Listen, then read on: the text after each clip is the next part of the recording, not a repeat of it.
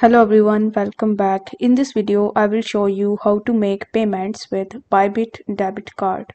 For that, you need to launch your Bybit mobile application. Then on the home page, you are going to see the card tab. So if you tap on cards tab, you are going to see the manage my cards section where you are going to see your physical as well as your virtual debit card. So if you want to view your debit card details, then you will have to tap on this eye icon, and then you will be able to see your card number, its expiration date and CVV. So you can use these card information on any of the merchants website that use MasterCard. So let's say you want to make purchases on Walmart. So you will have to come to the checkout page, and then you need to select the option of MasterCard.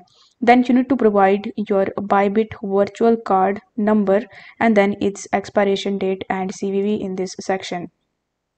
Afterwards, you need to proceed to make your payment. So depending on the merchant, you might be required to perform an authentication of the transaction.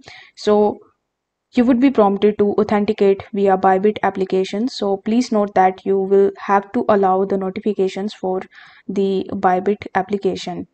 After that, you need to double check the transaction amount and click on the pay option in the bottom to authenticate the transaction. Then the biometric verification is required for authentication, such as your Face ID or fingerprint. So if it is not set up, then you will be asked to confirm the transaction with an OTP and security questions.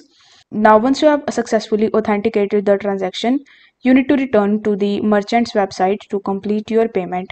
If your payment is successful, and the amount will be frozen to your funding account and the transaction will be in a pending status until the merchant completes the transaction.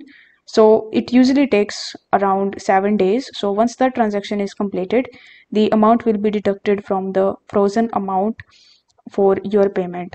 So this is how you can easily use Bybit card in order to make payments.